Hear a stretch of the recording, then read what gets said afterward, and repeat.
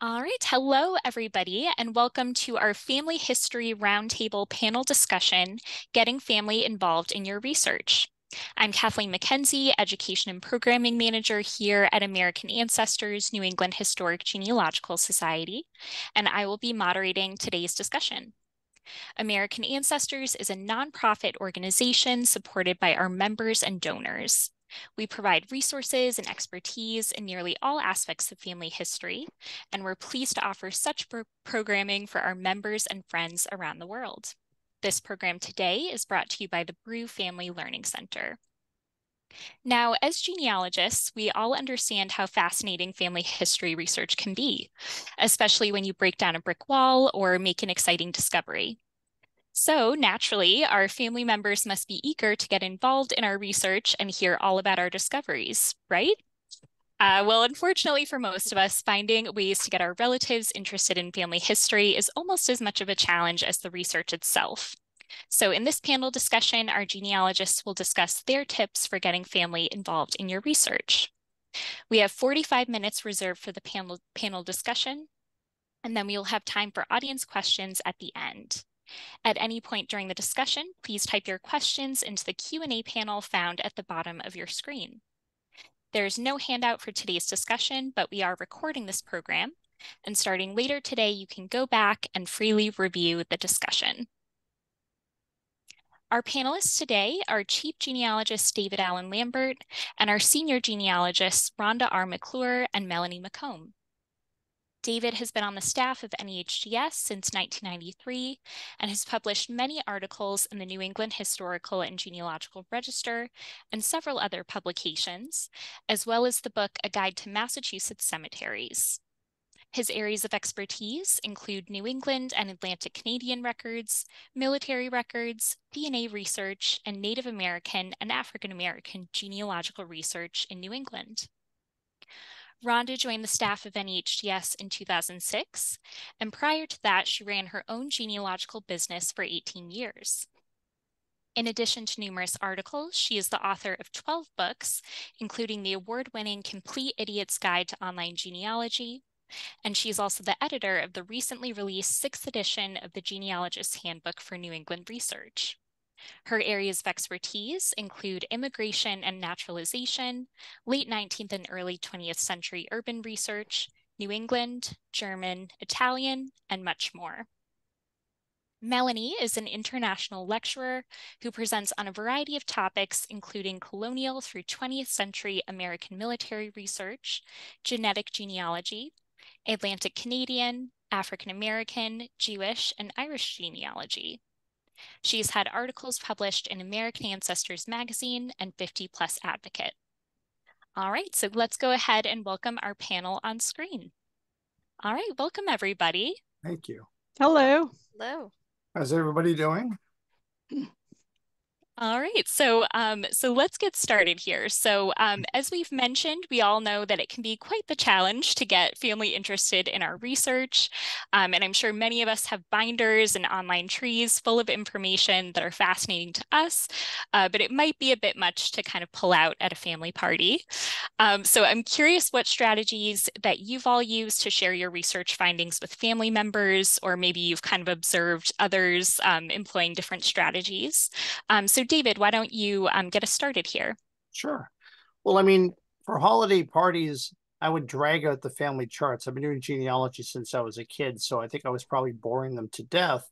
But you would find that during the course of the year, a cousin would contact me and say, my son or daughter has a genealogy project that's due tomorrow. Can you send me everything on the family tonight? And this is in the days before the internet. So when Facebook came about, I noticed a lot of people had groups, like family reunions for maybe the descendants of a set of grandparents. So I thought, why not create a family homestead, which I did. So my paternal and maternal, I created two groups. So my dad's parents and all of the related cousins of my father and generations earlier could basically log in, and I could scan photos. I could put the stories up there. Every so often I'll NEHS says Vita Brevis. I have my own sort of Vita Brevis, if you will, for family members. I'll talk about an ancestor, or I'll bring up something I find in my research that I have just recently discovered, or something I did years ago that I thought they'd find fascinating, and I put it on there. And they can log in, they can comment, they can share. The best part, they can download. And I don't have to gather up this information and pre-package it. Now, that's not to say that if any family member was interested in having a chart or copies of things a little bit more in depth, I mean, the internet, putting something on OneDrive or just putting it on a thumb drive and sending it to, I'm more than happy to, because I believe our family history research shouldn't be just stored with us. I mean, I think we need to share it. I mean, in safety in numbers, especially with natural disasters that happen, you don't want to be the sole person with all that information. And, maybe your intention is to publish a book, so you want to be very private on the information. Well, you can always do an appendix to that book. So I always say, share what you have now, maybe even start a group like Facebook, even the simplest thing, a round robin letter for the holidays, but maybe include an ancestor picture in there or a story of one. I know for myself, I'm sort of like the cobbler and the children who were the cobbler's children who had no shoes. I shared my family history with my brother, and it was basically just printouts of the multi-generational charts and the family group sheets. And I happened to visit him and his wife one particular holiday, and he's like, "What's the deal?" He's like, "My wife's got all of this really lovely, like really fancy kind of book and everything, and you give me just printouts." But my favorite thing is to always have it on my phone. And that way, they never know when I'm going to pull out that family tree and start talking about somebody. I've used a couple of different techniques that are a mixture of what David and Rhonda shared in terms of using Facebook, but instead of in groups, I would actually use it as just my own Facebook to share with family members different findings. So either I would do a sketch on an ancestor, or most recently, I would even try to connect maybe an ancestor or close relative to a family recipe that I put together. So, I mean, something going back to, a different holiday at St. Patrick's Day, I always make like Irish soda bread scones. And I would share information about my great grandmother who had actually who had come from Ireland and had that recipe passed down. And we showed how we kind of, taken the original recipe and then how we adapted it for our current use. So that was kind of like a more modern way of just sharing a way to, do something kind of festive, but still share a little tidbit in there of information. Yeah, I love that. Definitely a really engaging way to kind of get people involved. So it occurs to me that that would be a great thing for kids. Any other recommendations for maybe getting kids involved in family history? So personally, myself, I've done a couple of things. One time, I was kind of shocked to discover that I was going to have to give a lecture that was going to include a bunch of adults, but also teenagers. And it was sort of something that I didn't find out really about until I got to where I was going. I was like, how am I going to keep this interesting for the kids? And so what I ended up doing for that particular talk was I incorporated some underwater photograph that I had taken while scuba diving off of Key West to show a sunken passenger liner, and talk to it came up and the kids are like looking at it, and I said, what it was. And I said, oh, by the way, you don't see it in this particular picture. I said, but there was a shark swimming to the right of me. And so that sort of kept them going to see what else I might pop up. For my own kids, though, I think it was the same year that I was scuba diving, I also took my 12-year-old daughter with me to the Key West Cemetery. She didn't want to go out with her dad on the boat that day. So I was like, oh, great. We're going to be there 5 minutes. She's going to complain. We're going to have to leave, but I want to be there and I needed to do stuff. And she spent the whole day there with me. I was actually looking for various insignias for fraternal groups and other religious organizations. And Key West only has the one cemetery. So you get like the Catholics, you've got the Jewish, and then you've got the general area. So we spent the whole day there and, had a ball. She was cleaning off graves, especially of the little kids. And she was probably the only 12-year-old I know who knew the group Knights of Pythias. But when we got back to the marina that after that it was, I think, 6 o'clock that night, and everybody's like, "Oh, what'd you do today?" And she just puffed up her little chest and she's like, "We spent the day in the cemetery." And I literally watched everybody that was there asking what we'd done step back. But she was thrilled by it. And to this day, she's super respectful in cemeteries. And when she got her first digital camera, we had to go to a cemetery to take pictures. And so that was sort of how she equates that respect of their final resting place as something really, really important. And she's been the one that's been most involved in the genealogy. For me, I have two daughters, and as a kid, for me, I was homeschooled one day, and my grandmother got a book brought back from my uncle that he had borrowed, and I took the book off the table, being curious, and I noticed there was a metal photograph inside. And this photograph really intrigued me. I asked my grandmother, I said, "Nan, who's this?" And she said, "This is my grandfather. This is my father. This is your great grandfather." And I thought to myself, I said, "I've never met him before." And the idea that, that at 7 years old, we lost a goldfish. So I didn't know he could be living in the next state. And then she started to tell me a little bit about it. But what she caught my attention was, again, the story. He was on a whaling ship.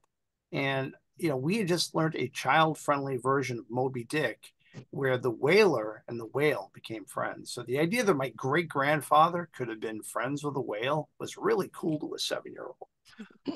Fast forward to becoming a dad and having my own children. I lost my parents fairly early. My oldest daughter was only a toddler at the time, and I would read her bedtime stories. And one time she asked me when she was about 4 years old, she says, "Tell me a story your daddy told you at bedtime." I couldn't think of any that my dad did. In fact, it was mostly my mother and my sister reading me bedtime stories. My dad probably did.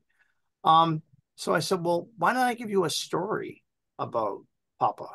So every night we would alternate a Papa story or a grandma story with a bedtime story. And so she got that oral tradition, that family history from an early age. And she was still into it so much. By the time she was 11, she helped for one of the genealogy conferences, came to Boston in 2006. She got the youth award because she helped found a little youth group for kids. I mean, it didn't last for a long time, but she really enjoyed meeting people and genealogists, and she loved teaching kids about genealogy. And right now she's a school teacher, and I'm very proud of her. And she still knows the stories. She recognizes the pictures, so I'm not in fear my stuff is going to get tossed out.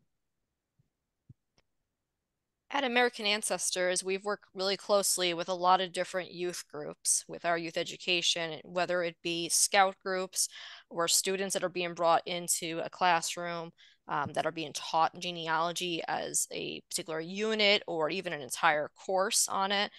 And that's what I think really brings it more to the forefront of how important it is, because what we do is we ask them to start researching their families, and we help them understand that whether you have a notable ancestor all the way back in your line, whether they go back to the Mayflower or someone that served in the Revolutionary War, that your ancestor's place was important in history. And I remember one time I was working with one young student that seemed a bit despondent that he wasn't finding a notable in his tree like his classmates were. But we were able to go over and spend a little more time together, and I helped show him that, his ancestor was actually the surveyor of the county at that time, and we showed him how he was coming up in all these different county histories, and basically explained how that role was still very important to the community. And I think that connected him more, because by the end, he didn't seem as sad. He actually seemed more proud. And, and he did say a quiet thank you as he was leaving. And I think that that's the impact I think we can have on young people today, is showing them that everybody's history and family history matters. And it's important to research them and to find out more about who you come from. Absolutely. All right. So let's see here. So I also was curious. So I'm sure there are a lot of people out there with photos and family artifacts, and I think in a lot of families, different people might have received different items. Things can kind of get spread across the family. So do you have any suggestions for sharing these items amongst family members or even keeping track of where they are? Melanie, would you like to get us started on that one? Sure. So I've actually been gathering a lot of keepsakes amongst my family. Because I would always ask for over the years, I'm like, where are all these family heirlooms people are always talking about? Like, do we have anything? And they kept saying, no, not really. And then all of a sudden I started getting into my adulthood and I would have my parents or my aunt, they would send me these things that belong to my grandparents and my great grandparents. And I can kind of share a couple things I have next to me actually to give you an idea. For example, this here is actually a painting out She of, disappeared. oops, There you go. this is Yep, a there it this is. Yeah. this is actually a wood carving of a rose that my great grandfather Eddie Gale had actually made, and my grandmother has a corresponding one. I just got this a few years ago, so it was really lovely, and it even has his signature at the bottom here, which is really cool. I also have things like like things like like I guess like creamers or things like the dishes like this. This also belonged to one of my great grandmothers. I have all just lots of different, things that I've just been acquiring over time that I never knew existed. And I think the best way you can do it is one, don't hide it away. First off, if you have something, put it out for display for the holidays. Let people ask about it. What is that from? Who had it before? Where did you get it from? And then I would say start maybe keeping track of that and maybe, putting on index cards and noting where, what information you have and keep that in a safe place so that when it comes down to if when someone passes, it doesn't end up in an estate sale or the dumpster. Like let it get passed down to people that want them. And as descendants are really interested, I would say if they show interest in an item and you really have no interest, or like my family, they were downsizing and moving, maybe pass it on to the next generation that would appreciate it. And that's something that I've been trying to do is I actually have like some of these keepsakes in a safe area on my dresser, but they're out for display so people can see them. On Extreme Genes, we get this question all the time. The Family History Radio Show and podcast I've been involved in 8 years, which actually just wrapped up this week after 10 years of the show being on. But we get a lot of questions from viewers about what to do. And Scott Fisher, my co-host and dear friend, had a really great idea. And I'm actually, my New Year's resolution is to start one of these, is to go around and photograph your family heirlooms. I mean, not just the photographs, but the china, the particular, like maybe a sword somebody had, or the pair of glasses that were belonged to your great great grandmother. And because otherwise, when we're gone, that's just stuff. And one of the ways you can start to do this is put notes, like Melanie said, with the actual item. Give it the provenance. When you go to a museum, you look at an artifact, you get really annoyed when you don't find out, well, who made it? Where's it from? How old is it? Think of your descendants the same way, or your family members are going to inherit this. You need to have the story. Otherwise, it becomes eBay fodder, or it's given away to a flea market or yard sale. I can remember when my aunt died. I was very sad that it was a very bad winter storm when they were cleaning out her house. She had no children. I received some photographs, but I knew of a candy dish she got in her wedding in 1944 that was given to her by my great uncle. And I have nothing that belonged to him. And that would have been so wonderful to have that and pass it on to my children. But it's lost now to time and history. So one of the things Scott advises is that you take pictures of all the things and then you make up one of those photo books. So you have the photo on one side and then you have a caption with the history. And then you may even go to the point of saying, this is located in the china cupboard. This is located in a box in the attic marked, grandpa's stuff, just so you have sort of a treasure map, if you will, because when we're gone, we can't pass on this information and it gets lost. So that's one way of doing it. Yeah, I love that. I know that's something we struggle with in my big Irish Catholic family with lots of people who have different items. So I love that suggestion. Well, moving on. So far we've talked a lot about how to kind of engage family members in the research we're doing. But now let's talk about how they can help us so that we don't have to do all the work. Um, what are your suggestions for dividing research among family members, and kind of staying organized while doing that? David, would you like to get us started with this one? Yeah, I mean, one of the problems with stories that sometimes we can't find the facts. And I like to say fact checking is something you really need to do, but there's another way of doing this. So we have a grandparent that we heard a story from. We heard a version of it when we were little. So when you're writing your genealogy and you've got all your vital records and all your primary sources, you don't want to forget these stories that you can't back up because there may be an ounce of truth in it. So write the story down. And when you footnote it, write down that the person who was the source was your grandmother or your grandfather who told you this story in 1979 while you were visiting them. And then I want you to go one more step further. Other cousins may have heard the same story, but with a different twist on it. Ask them what their version of the story is. And then you get this whole paragraph now of about 5 or 6 different variations. Case in point, my great grandfather was on a whaling ship. My mother's cousin told me that he was on the Charles W. Morgan out of Mystic, Connecticut, and that he carved his name into the floorboard of the ship, and you can still see it today.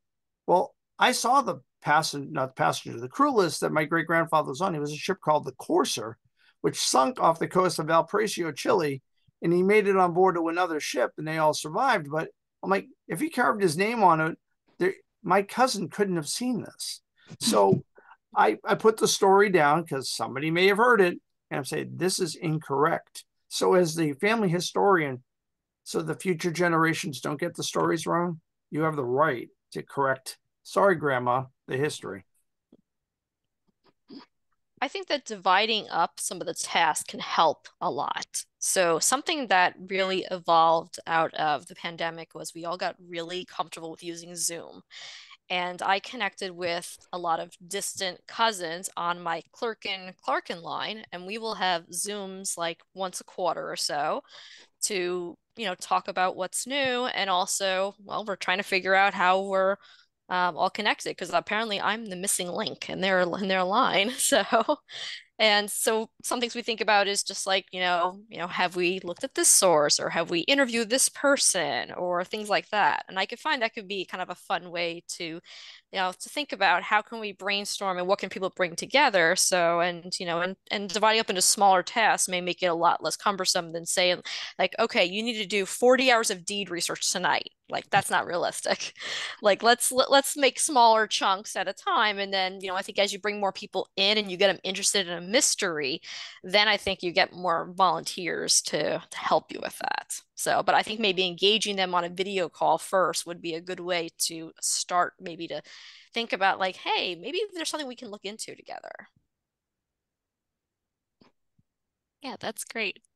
Well, you both kind of referenced there interviewing family members. So I am curious, can you maybe talk a little bit about your strategies for interviewing family members? What questions should be asked? Rhonda, maybe you want to get us started with that one? Sure. So I found that when it comes to interviewing, a lot of what I call baby genealogists, and I was one once, think, we need to ask when was so and so born and when was this and when was that. And for our average individual, the dates of things are not necessarily like superimposed in their brains. And so I have found over time that if instead I ask about major events, like when my grandparents had their 50th anniversary and the whole family was there. And so it's a little easier to say, oh, yeah, I remember so and so was there. And then you say something like, well, do you remember about how old they were? And you may not get an exact date, but you get something that you can work with on that rather than kind of grilling them as though they're in the police station with the bare bulb, over their head. And they're like, I don't know anything. I don't know anything. Because that's often the answer you get when you say, I want to ask you about the family history. I don't know anything. And so if you can broach it in this way of events that they were at and that they'll remember, you'll find that they actually do remember a lot more than, they thought they did. And it's also sometimes a great way to talk to the older generation, especially who you maybe as a younger person, you may feel uncomfortable with. Like, what do I talk to them about? I had a gentleman who had attended a getting started in genealogy class that we gave one time at the society. And we talked about, talking to your relatives. And he came back to me like the next week and he's like, I have to thank you. He says, my mom's in, a nursing home. He's like, and I always go visit her, but I don't know what to talk about with her. He said, and so this time I went and I asked her about, like her graduation or something. He says, now, like, we just go and I just let her talk. And, so he no longer felt awkward when he was, there to see her because now he had a way of keeping the conversation going. When I was down visiting my family recently, one of the things I did was I paid very close attention to a photo collage that my grandmother put together. And it was different photos of the family, her parents, even me as when I was younger and everything. And I would start to ask her, like, information about some of the different people that I saw in the photos, what was happening then. And she would share about some of the jobs she had as like working as a model for some things and or doing roller skating and all these other things, and then I also made sure I took a snapshot of one of the photos. This is actually my great grandmother. So I had another photo of her, but that was a really lovely one. And she has like a brooch on actually that we think that, might be maybe a person in there. So it just started, we can open up a little more memories here. And I actually share these kind of photos in a family group I have on this line where they have other photographs of the other sisters of hers that they're descended from. And they would share about like how like, oh yeah, this person was totally a fashionista and they would wear all these, fun things. And here's this funky mirror picture they have where it looks like there's like three clones of her just based on the shadows and everything. Um, so that could be just a way to start opening a conversation is maybe starting with a photograph and asking, tell me about this. What was happening now? Who is in the photo? Do you know approximately, like I said, if we don't know a year, what was happening around that time? Was it around so and so's wedding or, this person's birth or Great. I love that. I know that's been really helpful in my own experience. I'm lucky that my uncle has digitized a lot of our old family photos, and it's prompted so many great stories from my mom about, playing with her siblings and exactly what you were describing, kind of pointing out different family members in the photos. And yeah, so that's a great strategy. I also, on the topic of interviewing, I am just going to pop in the chat. We do have a couple of resources in the tools section of our website, sample interview sections, interview questions, I should say, and a questionnaire. So I'm just going to pop those in there in case that's helpful for anybody. All right. And so moving on a little bit. So on the topic of kind of talking with family members. There are, of course, difficult topics that you might want to bring up and discuss. For example, wartime experiences, or maybe even something like a non-paternal event that comes up through a DNA test. So how would you recommend kind of broaching those more difficult topics? David, maybe you'd like to take this one Sure. to start. Well, I love talking to veterans. From the time I was a kid, I was corresponding and writing letters to Spanish American War veterans and World War I veterans. And then I would say about 23 years ago, I had a small cable show locally. And one of our World War II veterans wanted to get the stories out. And he asked me, would I do it? And I said, sure. So we did about 20 or 30 episodes. And we did World War II, Korea, Vietnam. And I always felt that no one should feel like they're on the spot. There was a couple of gentlemen that were at Iwo Jima, And, and I know that they suffered from PTSD from this, even 50 years later, 60 years later.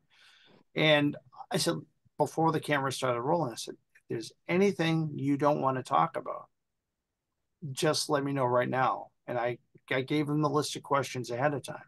I said, just read through these. If you want to pass over this, or you don't want to answer this, and maybe he does, that's fine. Like for Iwo Jima, I mean, there was one of the gentlemen who knows that he had 27 confirmed kills. And, he told me that off camera. And it said that haunted him for his whole life. And when it came to that, he had an answer. He says, we were soldiers. We did what we had to do. And, it's so you want to hear the history. You don't want to forget it. You almost want to hope that when the camera, especially if it's a family member, when the camera's off, especially with military stories, maybe you don't get it recorded. Maybe you don't get it on videotape, but write it down because everything is important. I mean, how amazing would it be if we knew interviews with our Civil War ancestors or our Revolutionary War? And partly we have that in a way because the narratives and the petitions for their pensions kind of give us some of that insight. But for the living veterans now, we have less than 120,000 World War II veterans. And we have, Korea, Vietnam being the next rank of older veterans. We got to get these stories or they're going to be lost. The fire in 73 in St. Louis, Missouri lost so many of the personnel records for the U.S. Army and the Army Air Corps and the Air Force that we're going to be piecing together these stories. So the next time a veteran tells you something, especially a family member who's a vet, listen and write it down. Well, I can tell you what not to do when it comes to finding something surprising. And in my instance, in my defense, I didn't think it was going to be that big of a deal. So I had been researching my third great grandfather, Benjamin Stander, for like ever. And the man avoided like every revenuer he could find. And so it wasn't in the censuses and whatnot. Well, I discovered that the first record I had for him was that the governor of Illinois was requesting from the governor of Iowa his return. I'm here to tell you, if you find that, that's never good. He actually had been arrested. He jumped bail. He ran off to Iowa. He was brought back, and he ended up spending like 2.5 years in jail for stealing $11, which was grand larceny at the time. And so I had found this great, information, and a cousin was going to be in Illinois. And so he's like, I'm going to look for the actual court case, all the details. He's like, what else can I look for? I said, well, he was married at the time. I'm like, look for a divorce from his wife. I'm sure she didn't wait around for him. And sure enough, he went and he, contacted me and he says, well, I found a divorce, but it's not for Jane, who was the wife that his first wife. It was for his second wife, Patsy. And in the age of lack of no fault divorces, she had to go and petition and like air all the dirty laundry. And basically what he had done is he had abandoned her for a year, made her sell off her dower, right, for some land, took it and went to a whole other state. He went to Nebraska, supposedly to get them a better start. And then he came back a year later. She'd had his child while he was away. And instead of moving back in with Patsy there, he moved in with another woman right in the same town. And so I'm thinking to myself, this is great. Like, I've got tons of paperwork on him. So I tell my mother, I'm like, you're never going to believe what I found. And I tell her all these cool things that I found out about Benjamin. And she went nuts. And I'm like, Mom, why are you so upset? It's not even on your side of the family. It's on Dad's. It's just like, well, I always knew that side of the family was bad. But it was just like, I never expected her reaction to that because it wasn't even like in her bloodline. It's in mine. So, yeah, you may want to temper your enthusiasm when you find those, black sheep in the family. When it comes to things like a non-paternal event, especially as DNA testing is becoming more popular, and many people are doing that testing and have already probably tested with at least one company, it is very tempting a lot of times to ask a family member about a non-paternity event, a possible adoption, a child out there, all kinds of scenarios.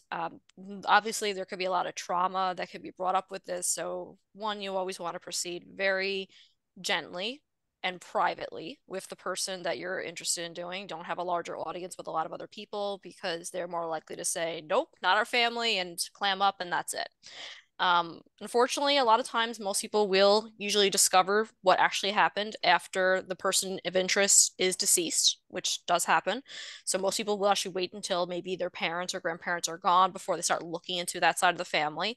And that is a way to kind of, like I said, to kind of respect the dead and to say like, okay, I'll look into it, after you're gone, and this way not causing you that pain.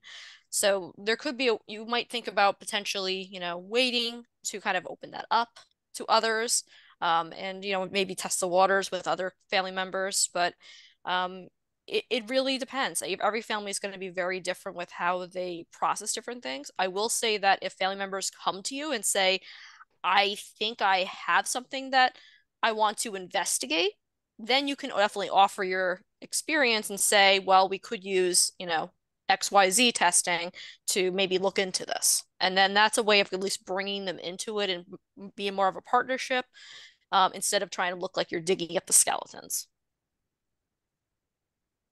Definitely. And kind of on this topic of DNA, do you have additional recommendations for kind of approaching family members to ask them to take DNA tests? Because I know sometimes that can be a little tricky. David, I think I'll start with you, and then Melanie, I'd love to hear more about your thoughts on this as well as kind of our resident DNA expert. Well, the ones I try to approach are the ones that are interested, first off. And then when there's a sale with Ancestry or 23andMe or, Family Tree DNA, I buy some extra kits. Or if I win one in a contest, or if I'm lucky, I kind of put those away. And then if I look at the shelf life for them, I find that interested family member, because what I'm trying to determine are the DNA of ancestors that I don't have, like the signature DNA. So like my grandfather's mother was a Pike, and there's no Pike DNA. I have the autosomal DNA. So I find a living male Pike from my great grandmother's brother's side, say, hi, would you like a DNA test on me to get the Y DNA done? Or if I want to get a further insight into a family, or if I suspect there's a non-paternity event, I will send a test. And, this is a non-paternity event. It could have happened 200 years ago, 100 years ago. I'm not trying to, find out if this person's parents are correct. I will send them out and I'll share the information. Or I'll be upfront and say, listen, I suspect that maybe our great-grandfather isn't our great-grandfather. You're the key. And I'm sure Melanie can talk more about what type of tests that people are want to send, because they're not all the same. Yeah, you bring up a good point. I've done that too, where I've actually sent some ancestry kits to relatives in hopes that they take the test. I didn't even ask some of them actually. But they'd expressed some interest. I will say that, like my aunt, for example, I had told her about when I took the 23andMe test, and I'm like, oh, I'm this much percentage, Neanderthal DNA. And she's like, that's so cool. I want to know how I can do that. And then she took it on her own, the 23andMe, and then I was like, okay, sent her an ancestry kit next year. That was figured she took one. That's a start. So sometimes you can just do the luck of the draw of maybe sending out an autosomal, like an ancestry test, and saying like, hey, you might be interested to take it. It's on me. Here you go. And you might get lucky and then someone will take it though. However, if you do want to, approach people and take their temperature and see if they're willing to do the testing first, then you might want to think about, well, okay, maybe they're not interested in autosomal DNA because that's going to bring up too many, close relatives. They're not interested in the matches. Maybe they're interested in doing more of the specialized tests like David was talking about. So looking for living males to take a Y DNA test, or testing different people for their mitochondrial, for their maternal line, whether they're male or female. So, I mean, that could be another possibility too, if you can bring them in again into that mystery of like, hey, maybe we can figure out where our line goes back to. No one's figured it out yet. Genealogists have been stumped. Let's do it. Let's do this test and see what happens. Did that with my dad, and he took it too. So he's like, okay, I mean, it makes it a lot easier when you pay the bill. So I'll say that. So, I mean, that's kind of the first hurdle, I think. I think if you can at least, pay the cost, great. But yeah, I'd say definitely, try to interest people into general history, see how they're reacting to family history. And I think then if they're expressing interest of it, and then yeah, you might be able to take the gamble and just get them a test when the prices come down and hope for the best. Sounds good. All right.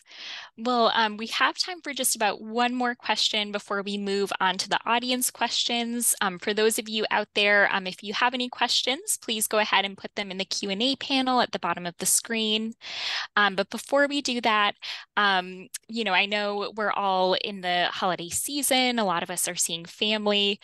So as we're gathering around kind of our holiday tables, what is a question that you think would be good to ask all members of the family? Not necessarily just the older generation, but things that could even include younger generations, kids as well. If you have thoughts on that. Rhonda, if you'd like to start us off. For myself, I think that the question that I guess I think is a good one is what, everybody's like hindsight's 2020, and we often are judging our ancestors and everything. And so for me, it's more of a, well, what do I want to be remembered for? What do you want to be remembered for, from your descendants, those in the future? And I also think that in addition to it kind of focusing the person on like what they want to be remembered for, I also think that it has like a benefit of the idea of, well, I want to be remembered as a good person. And so maybe there's kind of that additional bonus of maybe they'll, if they are not necessarily a good person, maybe they will think, oh, people are going to remember me for this, and I don't want to be remembered for that. But and then I think it does also temper that judgment of our ancestors, because we're looking at it in 21st century mentality, and that's not what they had then. So that I think is my big one. Melanie, how about you? I would say probably thinking about earliest memory would definitely be a question I would want to know more about. I think that a lot of us have very early memories that really stick with us for a long time. And I think that those are the ones that we might be least likely to pass on and actually remember sometimes too, if it's not a very notable thing as well. I mean, I can even remember very early days when I was a child, being like literally in the crib and all that. And my parents used to call me Rocking Ricky because I used to headbang against the crib all the time. And I wasn't into metal music or anything like that. But it's just a fun memory. I do remember being in the crib, like just like, probably, trying to mouth, mom, like, pick me up, or something, and it's just, I think we can just get kind of like, really interesting kind of like stories. And I wonder about, especially for a lot of our immigrant, ancestors that have came over, what would their earliest memory have been? Is there a memory back in the old country they remember, or things like that? I feel like that's the kind of thing that we would really stick with us for a while, and we'd be more curious about passing on. I love that. David, if you'd like to finish, Yeah. what's something that we should ask around the holiday table? Well, one of the things we concentrate as genealogists on names and dates, and then going back to the simplest form of a question: how did you meet your spouse? Where did you meet them? Was it a blind date? No, did you not like them at first? Did you know them from school? Getting the background other than just date of marriage, or better yet, where did you get engaged? I know that story of my parents. And luckily, because I was a young genealogist, I know that story of my grandparents. I can suspect how my great grandparents met. I know that my great grandfather and great grandmother in the 1864 Boston City Directory are living across the street from each other as teenagers. So that's probably how they met. But imagine how easy it would be if we wrote this down and interviewed aunts and uncles and just kept a journal of something, just something as simple as that. Where you went to school, what was your first job? How much did you make an hour? I mean, that's the thing that would get the kids interested. You made $1.50 an hour. I mean, things like that. They're just, what did you want to be when you were a kid? When you were a kid growing up, did you want to be a fireman or a nurse or whatever? I mean, an astronaut. Getting these stories down adds a human interest, and we're more than just that dash on the gravestone. We become, something that's a story, and we become part of history that way. Great. Well, I think that's a great place to end for now before we head into audience questions. And before we do that, I did also just want to pop one more link into the chat. We do have gift memberships available as we're talking about the holiday table and things like that. And that is a great way to get your family interested in family history as well. So I'm going to pop that in the chat. And let's turn to some of the questions that have been coming in here. So first we have a question here from Stephanie, who's wondering, how do I handle family members who don't want to share their research that they're working on? Any suggestions for that? I mean, I've had that happen in the past, and there's not a whole lot you can do. The harder you push, the harder they're going to push back. So usually, and especially now with many things being on the internet, you know, see if there's a way that you can do it yourself. In some instances, it has more to do also with the cost, because back in the dark ages when we were doing a lot of this, we were having to, write to various courthouses and pay, money for the various records and things. And so it could be more of a cost thing where they're like, well, I spent, hundreds and hundreds of dollars doing this. I'm not going to just give it to you. Maybe try and ask about a specific record that you're struggling to find and see if maybe they'll share that with you. I've found that if you can get a dialogue going and they see that you're willing to share as well, sometimes that'll help. I've had some relatives that, just to get genealogical information from them. So how I bait the hook is I send them everything I have on a particular relative. And then I put something in there that I'm not so sure about, and they're going to know. And they're going to set the story straight because they're going to want to correct you. And that's why you get the answer back sometimes. So that works for me occasionally. And kind of building off this question, a sort of similar question as well. Someone's wondering, how would you handle family members who say what you've researched isn't correct, especially if maybe you're uncovering some, more difficult things. We have reference to the kind of a criminal record here, things like that. How would you handle that?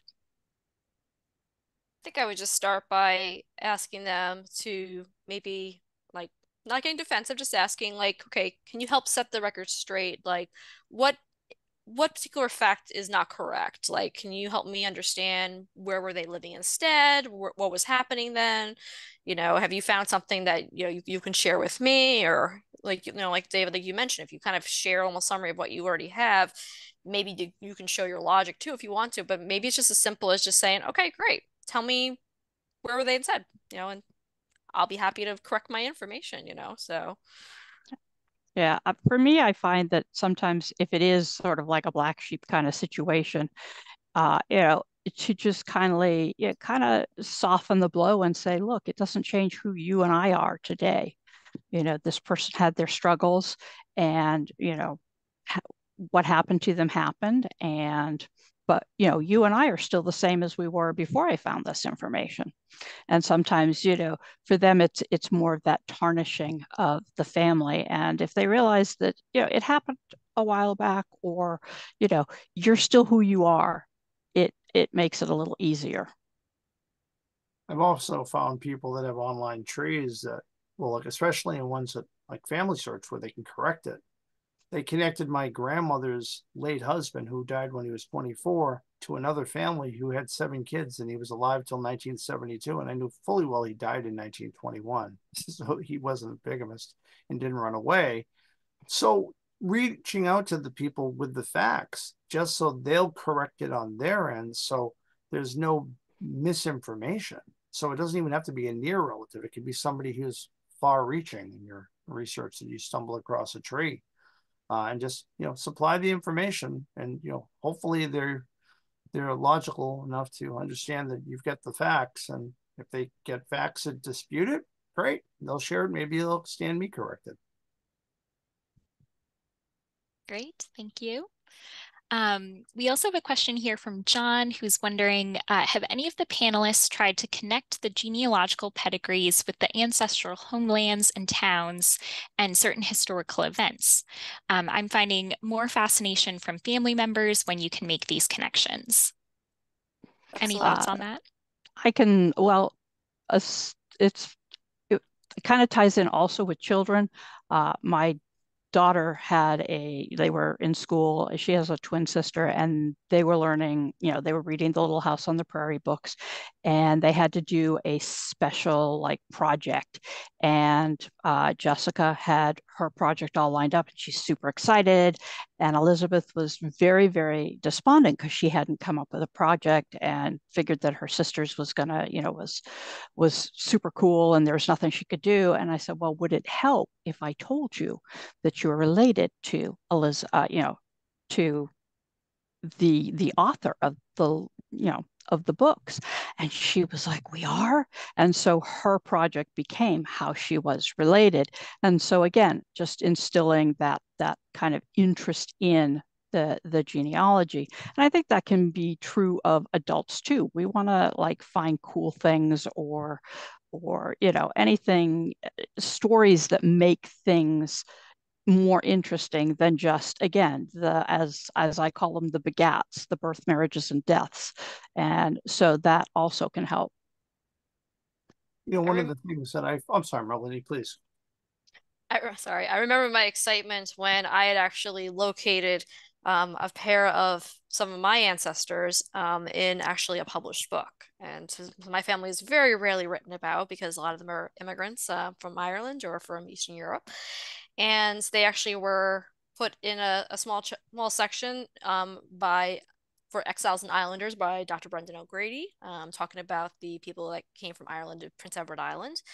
And they had actually, my Rooney line actually came over on one of the only coffin ships that actually arrived in Charlottetown, Prince Edward Island. So, because a lot of the family had always kind of wondered, like, oh, we all came over like after the famine, and it's like not so much. A lot of them came over a little later, actually, or they all went to Canada first, and that was actually the one line I really could definitively show that, like, yeah, they were on the poorer side of the family, and actually did come over on what they called the coffin ships because so many people died on it of disease and all the other exposure and lack of nutrition on there, while everybody else was comfortably coming over, I would say, on other ships from Ireland with more members of the congregation. They had more funds available, and things were just a lot easier. So I found that was a way to kind of tie it into some history, showing that I did have people going back to the famine.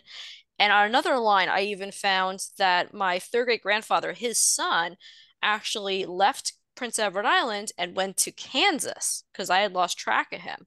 And his father, my third great grandfather, followed him. And his son went to Kansas because he decided to participate with the Homestead Act. So that was another piece of American history I was able to actually tie to as well. In addition, is that I was able to show, okay, here's now people actually leaving, to America to actually participate in getting that public land from the government. And I think, like, when we can tie those pieces of history together, you're right. It does make for a lot more interesting story, and it's easier to pass down, and it lets you see how your family can be a part of history as well. One of the things with the stories, sometimes the stories get twisted. And again, that's why it's great to get different variations. So one of my second cousin's kids came up and said, our relative came over on the Titanic. And I'm like, well, no. I said, that's not true. And they're like, well, I heard this story. And what the story was, I think I may have told their grandparent that got it twisted, is that our great grandfather went over and came back on a troop ship, which was the RMS Olympic, the sister ship to the Titanic. But you can see how in just 2 generations, how a story can be swapped over. So again, setting the story straight, but it is fun to find those historical connections. Like my wife and I both share a 10th great grandmother, who was an accused Salem witch. And so my kids were fascinated by that. So find that fascination. Like for me, it was the whaling story and connecting to history that way. Not exactly a romantic part of history, you know, hunting whales, but for me, it was enough to catch me an interest in what I'm doing now. On the point of the Titanic story, similar in my family, my great grandmother came over on the Teutonic, but would always tell my mom that it was the Titanic. So thankfully, there was always somebody there to correct her. But all right, we have some great questions coming in here.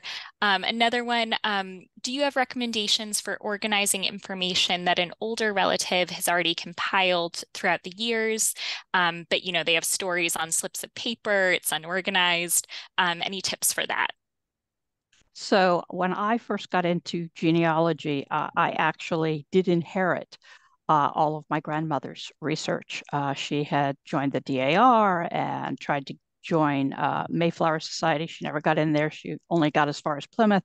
But my grandfather, after she passed, he started mailing me all of these papers, and every family tidbit he had, the mailman hated me because these big boxes would arrive. And so what I started to do was to basically arrange things in folders and putting I always did it by the name of the husband of the couple on my pedigree chart, my multi-generational chart, because that at least gave me a roadmap for everything. And so if they were a kid of that family, you know, it went in there. And then slowly but surely I started to digitize those and create folders on my hard drive for that as well, so that I always have everything kind of in the same way so that I can easily find it.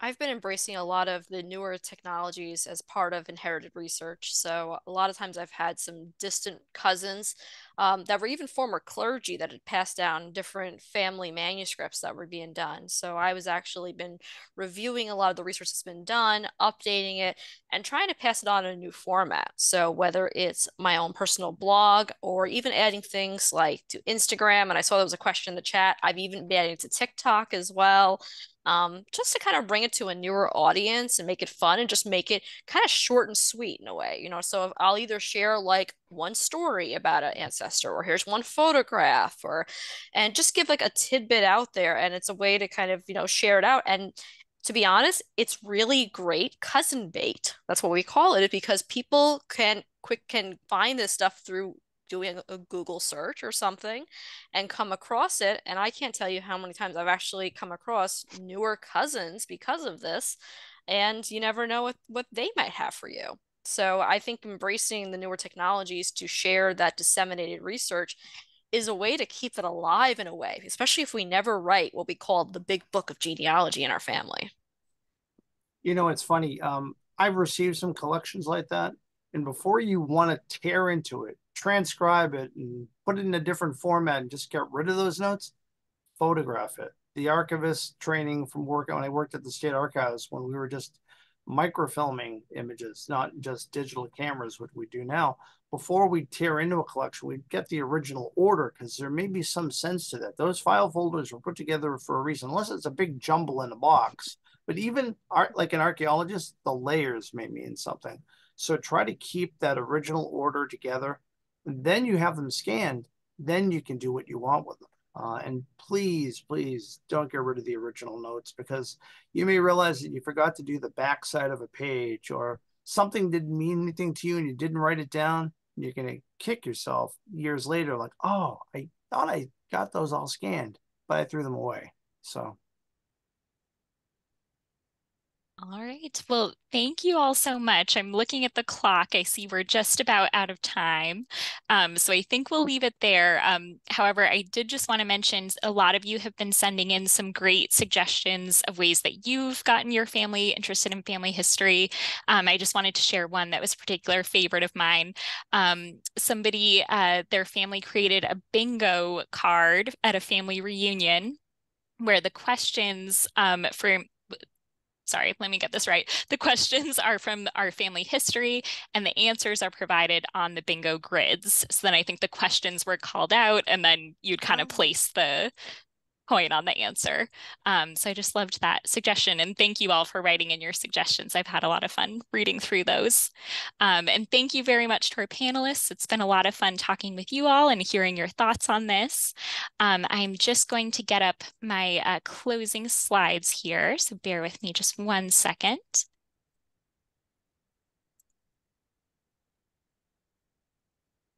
All right, so I did just want to let you know about a few of our upcoming events. So first, we have a free webinar coming up on Thursday this week, What's New at American Ancestors.